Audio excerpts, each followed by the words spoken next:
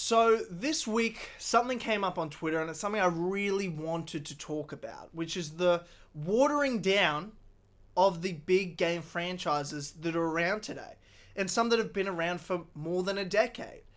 These game franchises following trends and trying to appeal to a mass audience. There is a real issue with that, including the franchise that many people know me for, Assassin's Creed. Includes, to me, Call of Duty, includes Halo, so many before it, and it's this following of trends. But the reason it came up was from a Twitch streamer. What's his name? Asmongold. Asmongold. So Asmongold, I don't know this person. You just said you know who that is. Yes, Asmongold, the bald man. Yeah, for sure. He is known for World of Warcraft. He's been playing since the very, very, very early days, over a decade of gaming, more than maybe 12 years of gaming, I think. 12 to 15 years of playing World of Warcraft, which is a game that I personally love. But he also has just been around the game for so long, seen so many games come and go, and he's been on streaming and Twitch for quite a long time. And he provides incredible. He's a gaming philosopher in many ways. That's so funny. Yeah, and so he got a lot of heat for this. No, not for this clip. He redeemed himself with this clip. He got a lot of heat from Assassin's Creed purists because he was streaming Assassin's Creed Valhalla, and he talks about how he hates stealth games, and he's just like, no stealth, we raid this bitch with the boys or something like that. He's all about like, and he just went viral, and everyone's just like, oh god, this is like, these are the people playing Assassin's Creed now. Like, these are the types of people playing Assassin's Creed now. And it's just like, oh god. But then he comes back months later with this clip. David, could you play this this clip for me? And it was reposted by a friend of mine, Dylan Tarul, on Twitter. So shout out. There we go. The ultimate fact is that you have so many of these gaming companies and these gaming like groups that are making these decisions based off of money. It's very transparently money. You have something like Assassin's Creed, and so Assassin's Creed Valhalla is a great example of this. How the fuck are you an assassin whenever you're a Viking? Like, I'm sorry, but these two things don't really fit together. 100%. Like, yes, obviously, 100%. In like, you know, like history, to some degree, this was the case, but it just doesn't really, like, you watch the trailer for Assassin's Creed, and you think to yourself, like, when do you think assassin in that trailer? Yeah. Whenever they're on the massive battlefield and the guy's cutting off, basically the fucking version of the English is the mountain. You know, he's like cutting him up. No. Like, it's just bullshit. And like, so the games nowadays are being watered down. And I want to say this, right? I don't want Assassin's Creed Valhalla to appeal to me because I don't like stealth games and assassin games. So if Assassin's Creed appeals to me, that means it is no longer Assassin's Creed. And I think that it's good that there are games that I don't like and other people do like. Does that make sense? Because that means that each game is being developed and made for a different person, and they're not being watered down to have a minimal milquetoast mass appeal. And I think that's what's happened. That's How's that, man? There's a lot he says in that, and a lot of important quotes. One big one that I really enjoyed and I liked about it, and I think people forget that. It's like, it's okay. Like, I like that there's games I don't like.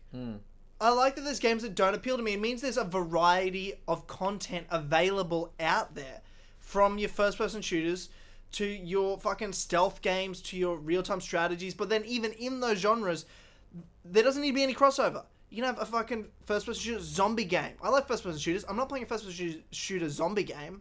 I'm not into zombie. I fucking hate zombie games. And when you play Assassin's Creed, it used to be about you're playing as an assassin. It's a stealth game. You're assassinating people. Hiding in a crowd. Trying to kill someone without getting detected. Without being seen, like a hitman. You know, Splinter Cell. Those stealth games. That's what Assassin's Creed was. And now, what they've wanted to do is they see a market with these massive RPGs, with these live service games that exist for long periods of time. They can't do it with a stealth story game. So they're like, how do we make it this big RPG we can do events for and bring people back, and they're paying for microtransactions, and there's all these different things to add in. Like, how do you do that? And what that mindset is the video game landscape, the audience that buys games has grown so much over the last decade to decade and a half that there's so much money on the table, and these games are costing more. They need to make more money, and they realize how much money can be made because you have those viral games like a Fortnite and a Minecraft over the past 10 years, the Call of Duties, and they're like, oh wow, that many people can buy one game? That's unbelievable. How do we make our game sell that much? And that's a wrong mindset. Make your game for your audience.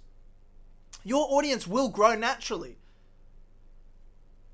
But then they've tried to jump on, instead of, for example, we're focusing on Assassin's Creed right now, jump on the back of other franchises. Assassin's Creed 2 and 1 were revolutionary. Games copied them.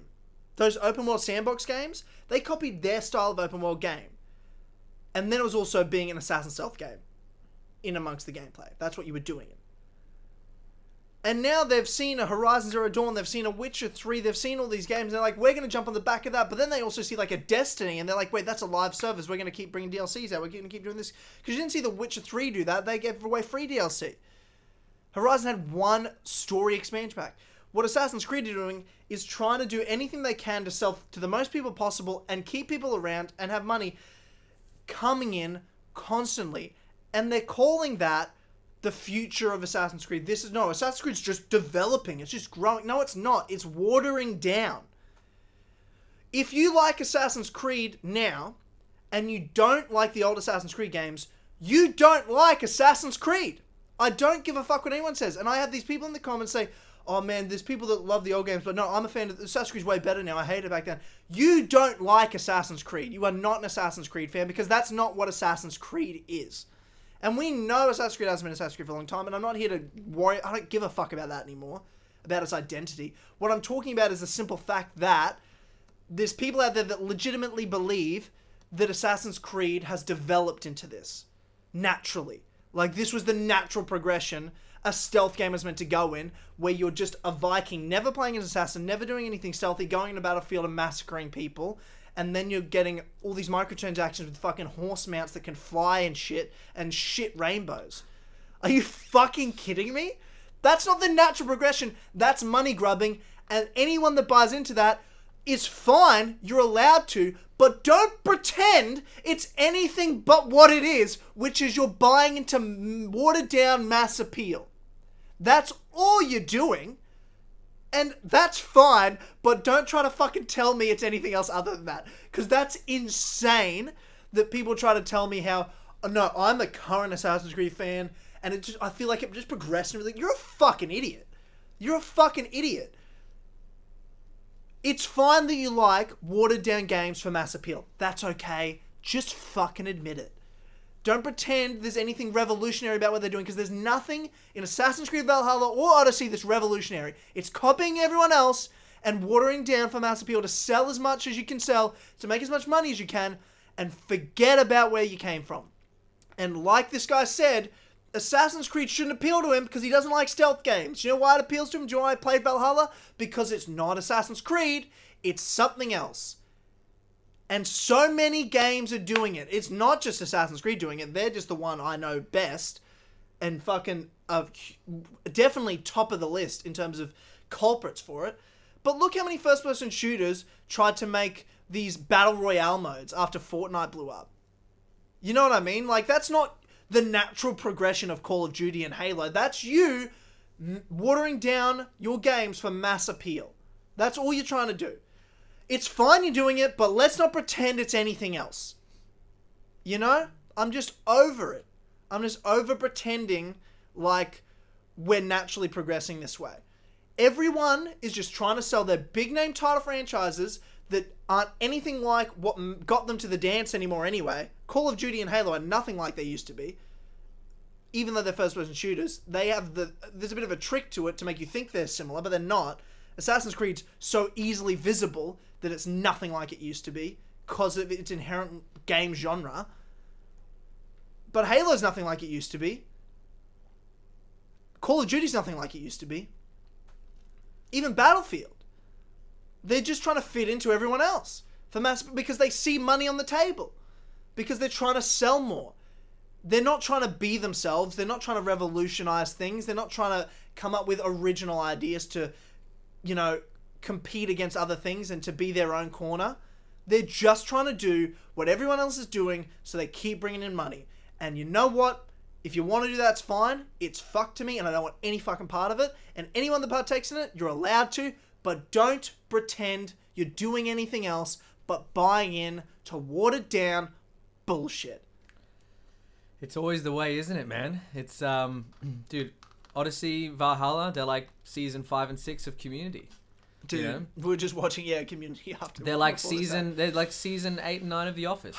There's just something about it that just goes, this isn't what I love. Yeah. If you make a game for everyone, you make a game for no one. Yeah, 100%. And that's what's happening. It's like they took Valhalla and they could have released a game called Valhalla by itself, but they just had to slap Assassin's Creed on there. But even then, man, it's still a shit game. Same with Odyssey. Like, you could have called it Odyssey and Assassin's Creed story. It's still shit. It's still a shit game. Yeah. Because they don't do anything in those games that are inherently revolutionary or exciting. They just do what everyone else is doing and copy and paste shit all over the map, the same mediocre tasks with fucking dumb as fuck NPCs, glitches galore, and all you do is do this fucking watered down combat system of hack and slash, but not even in an exciting and cool way, and just put it all over the map and paste hundreds of hours of content and pretend it's worth our money. It's not worth our fucking money. It's not worth our fucking time. It's fucking bullshit.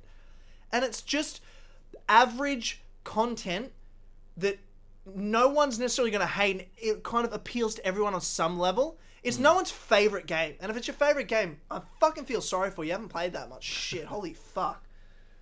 You know what I mean?